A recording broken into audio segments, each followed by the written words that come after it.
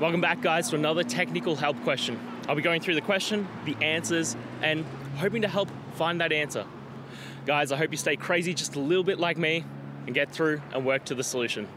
Now let's get started.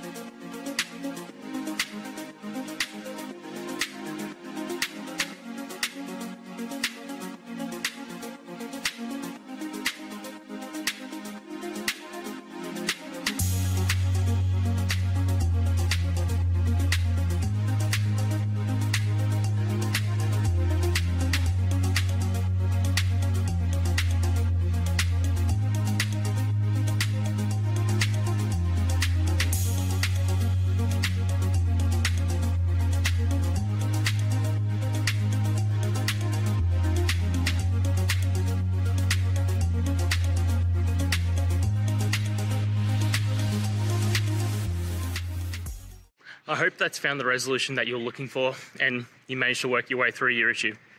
Please, if it did help, hit subscribe. I'd really appreciate it. And until the next technical time you need help, have a good one.